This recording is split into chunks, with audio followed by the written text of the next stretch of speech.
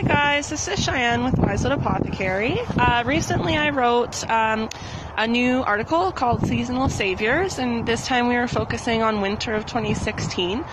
Basically which kind of plants would be good for survival in the winter. My first plant that I talked about was actually alfalfa. In it I mentioned that the telltale curly seed pods are a really good indication that you have alfalfa, and their seeds are actually super nutritious. So I just wanted to show you what I mean by their telltale curly little seed pods.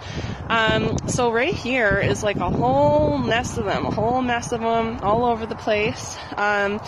Each individual one